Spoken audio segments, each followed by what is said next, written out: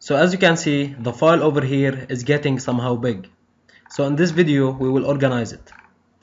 So go to this file, now go to new and choose file. Now over here choose C++ header, press go. Let's skip this and next. Now over here we want to choose the path of the file, so press on this and make sure that the file is on the path of the current project, so section 225. Now the file name, let's say it is XO. Okay, now press save. Now press on add file to active project, build and release. Now press finish. We get this file over here. Now we want to add another file, so go to file, new, file, and now press on C++ source. And now we press go. Skip this, next, C, next, the same. We want to put it over here and it's called XO also. They must have the same name. So the header file that we made in a little bit, it is xo.h, and this over here will be xo.c. Press save, debug, release and press finish. Now we have our two files. So basically this header file contains the prototypes of the function that we have, and this file contains the implementation or the code.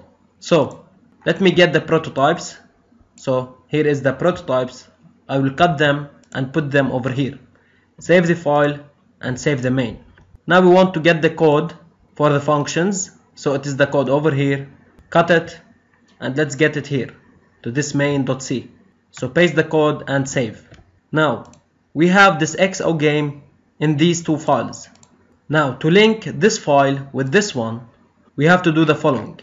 On the top of this file, first of all we want to include the libraries we always use, because we are using C code over here, so stdlib.h, and also we want to include standard input output.h. Also we want to include the header file that we made, so include, and now we use quotations, not angle brackets, and over here we put xo.h. as you can see, here it is.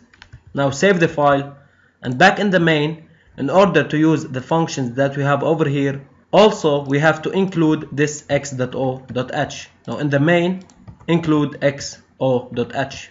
Perfect. Now let's build the program.